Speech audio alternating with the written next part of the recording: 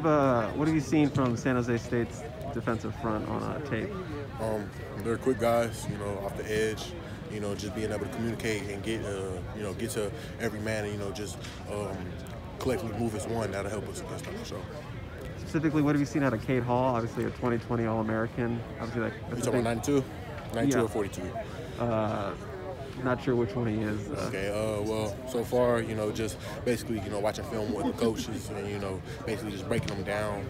I see, they have, you never want to, how do I say it? You don't ever want to downplay opponents. You want to come in there and you want to do your job every day. So, I pick tendencies and I choose what I want to work on and I break them down piece by piece. So I know it helped me towards my game for sure. A lot of people kind of talking down on the 2020 class that you are a part of. Do you guys kind of enter this year with a chip on your shoulder? There's a lot of you guys who are going to contribute this year. Do you guys kind of have that chip on your shoulder? Most definitely.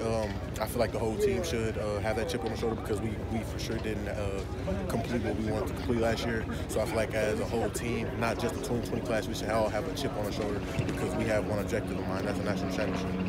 Was it strange at all to hear all the negative talk during your recruiting cycle about this recruiting class? I mean, I heard it, I seen it. I never really paid attention to it because I know me, I know my work ethic, and I don't let somebody's words define who I am because down deep inside I know who I am and I know what kind of person I am and what kind of work I put in every day. What's it like for you and Jonah to have kind of bigger roles this year on the offensive line? I just look at it just another step of maturity and then being able to just elevate my game because I know where I want to be in life.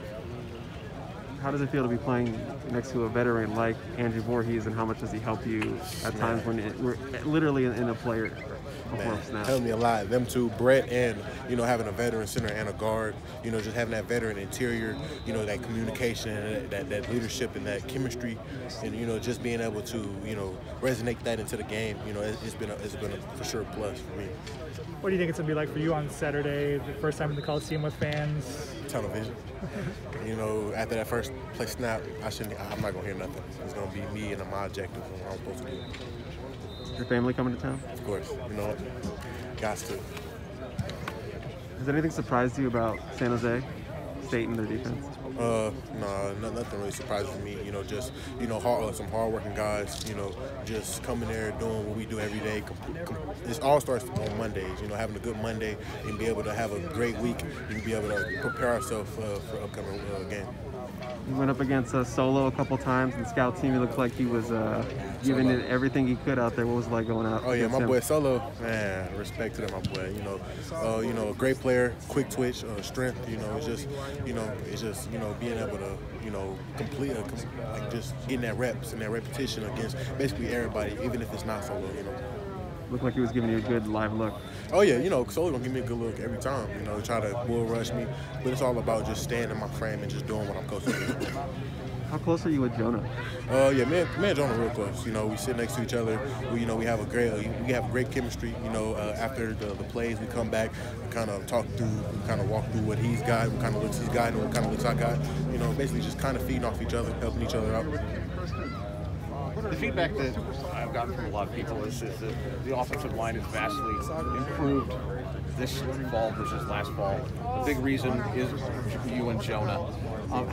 What would your description be if somebody asked you why you think this offensive line will be successful here in 2021? Man, relentless effort, man. Just coming in every day, putting in the work, putting in the time, effort, and just a constant grind. I say for me and Jonah and just the interior guy, and basically the whole line, the whole summer break, we put in that extra time and that work, and it's only going to pay off, and it's only going to increase from the upcoming season. You're one of the younger guys, obviously. Are you one of the guys that kind of brings the energy? Oh, most definitely, because I feel like we should all have energy. Because if you don't have energy, I feel like you should step out. We have a game Saturday. You know what I'm saying? We gotta have all the energy we need because at the end of the day, it's us versus a faceless opponent. That's how I look at it. No matter who it is, come out there and be on dog. Are there any specific guys on the San Jose State defensive line that you're looking at in film or anything? Of course, guys 92, 91. Guys like 42. Just basically, basically just picking on piece by piece. Just taking notes, what's their tendencies, you know, just getting in, just knowing what I can do to combat it and be able to prepare myself for that.